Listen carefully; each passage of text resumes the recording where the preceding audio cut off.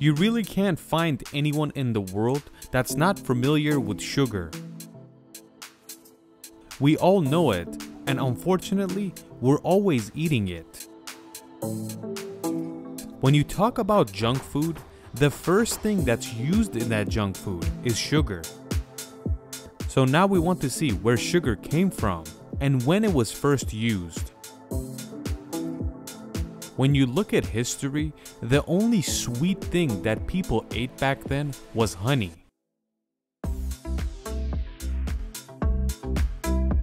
Historians believe that around 10,000 years ago, the natives of New Guinea planted sugarcane, and obviously they used it. But they also realized that the natives of this land didn't use it for pleasure, but they used it for medicine. So back then, there wasn't any junk food. The sugar is used here and there until 7,000 years go by, and we get to India. Around 3,000 years ago, sugarcane was first used in India. And the Indians also planted and used it as a medicine. And then a few centuries later, when Darius the Great comes from Persia to India and he becomes familiar with the sugarcane plant, it is written in history that Darius said, "You guys have something that's sweet that is not honey." And after this plant entered Iran. But in Western Asia, the people didn't care about it. They didn't use it for medicine, and they didn't put it in their food. Years goes by and sugar never enters Europe until the Muslims take over the Middle East and North Africa. And just like we said in the Holy Roman Empire video, they enter Spain and start taking over Europe as well. When they enter Europe, they take sugar with them, but the Europeans didn't care for it back then. Centuries pass by until we get to the year 1069 AD. This is when sugar gets to England. These years that we're talking about, sugar is not very plentiful. It's actually a very rare type plant, and you can't find it everywhere. One of the ways North African Muslims made money is that they planted sugar canes there and sold it to the Europeans. And just like we said, it was not cheap whatsoever. It was actually a very luxurious item. The rich people back then found a new culture of showing off, and whenever they wanted to say, "I'm richer," they would order a sugar statue. You might say the sugar statue is for people to eat, like a cake at a wedding. But it wasn't like that. It was just telling the other rich people that I have so much money that I could have a sugar statue just for a party. You could also find it in medieval European writings that sugar is considered as white gold. Just like we said in the video of turmeric and saffron, back in the day, spices were very rare and expensive in Europe, and sugar was the same. Unlike Mediterranean food and Middle Eastern food, European food was very bland and terrible tasting, and it had no real taste. When spices entered the European market, it was alongside sugar, so the Europeans were overwhelmed with good tasting food, spices and sugar, and they finally realized what their food was lacking in taste. They were kind of going crazy. They would mix everything together to come up with something.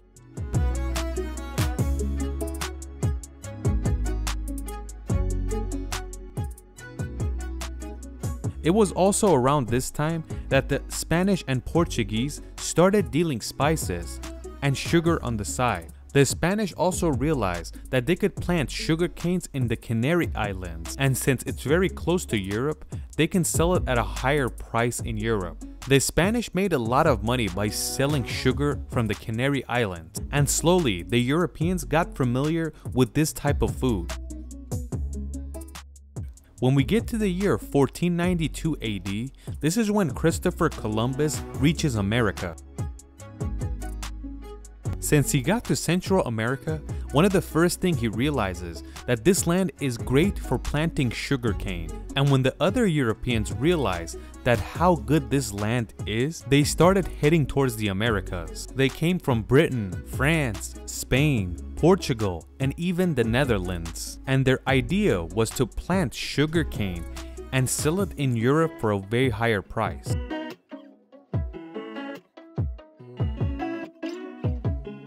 One of the main reasons that African slaves were brought to the Americas was because of sugarcane, and they wanted free labor to work these long hours in the farm.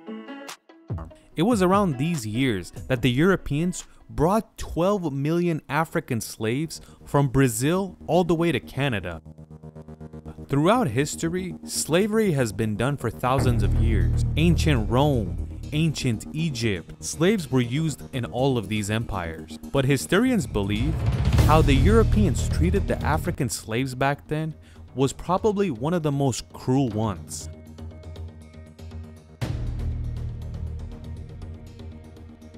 One of the first reasons they give is that ancient slaves were used in their own land and they weren't far away from the motherland. But the African slaves were hauled thousands of miles away from their home in the worst possible way. They were basically in the storage of ancient ships, and they were kept in the worst possible way. There is no space, and you're laying down next to everybody.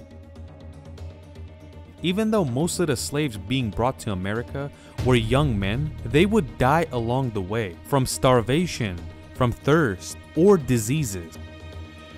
It's good to know that in the storage places, there weren't toilets either, and you would go to the bathroom where you're laying down. It was so tight in there that the slaves could not even move around, let alone go to the bathroom. When a young slave that struggled along the way in the Atlantic Ocean gets to the Americas, he was confronted with something even worse. They would make a young slave work for so long that they wouldn't even last for 9 years. At least 18-hour workdays, and that's in the hot sun. They couldn't take a break for 1 minute. If they stood still, they would be hit with a whip. After this, the European businessmen that had this idea hit a brick wall because they produced so much sugar in the Americas that the market became too saturated and the value of sugar dropped drastically. After this, sugar was not a luxurious product anymore, and any normal Joe in Europe can now afford it and use it.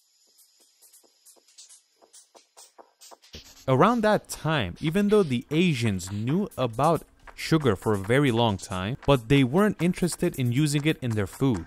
But the Europeans just got to know a product that not only makes their bland food taste better, but they could also create different things that taste way better than before. Around that time, Europeans used so much sugar throughout the day that it was extremely normal to use it every day. Historians say if you look at the Middle Ages and look at the different paintings, you see nobody is smiling, and the reason is that they used sugar every day since they were very little, and they didn't know dental care whatsoever, and most of them were toothless. And the people that had paintings back then were very important, so these are important people all missing teeth.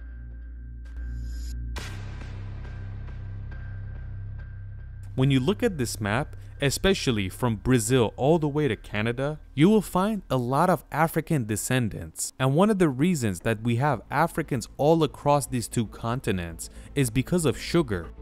When the market of sugar dropped off, these Europeans didn't let the African slaves go. They realized that the cotton market is popping off, and they used the slaves to plant and take care of cotton crops. And the cotton lasted for many centuries, and it eventually stopped during the Civil War. Until the 1920s, sugar was used as a sweetener for coffee and tea. The Spanish would produce coffee all around the world, and the British would produce tea in India.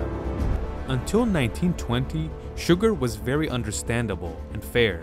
But when businessmen thought about how to make money with this product, they started making junk food for the very first time. But people beforehand didn't know anything about junk food, and they didn't use it like that. They mix sugar with bread, with flour, they mix it with cocoa and created chocolate, and worst of all, they mix it with drinks and created sodas.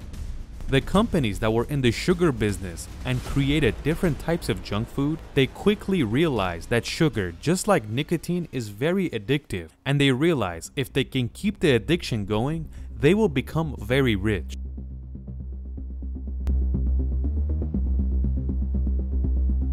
Before all this junk food took place, nobody was talking about diabetes. Diabetes is one of the most famous sickness you can get by eating too much sugar, but there's plenty of other sicknesses you can get, and it also puts a negative effect on cancer.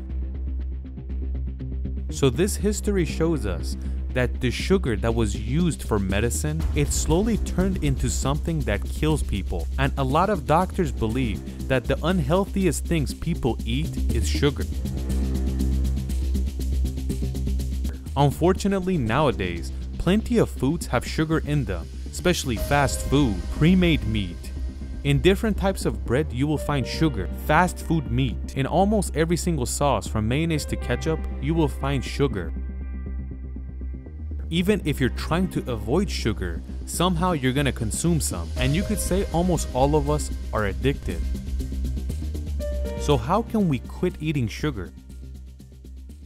Doctors say to quit sugar, the first 10 days is the hardest, and then the body gets used to it and doesn't crave it as much. But it's not like that the human body doesn't need sugar at all. The human body does need sugar, but healthy sugar, like the sugar you can find in different fruits. Eating too much of that is not healthy for you, but if your body needs sugar, this is the best form.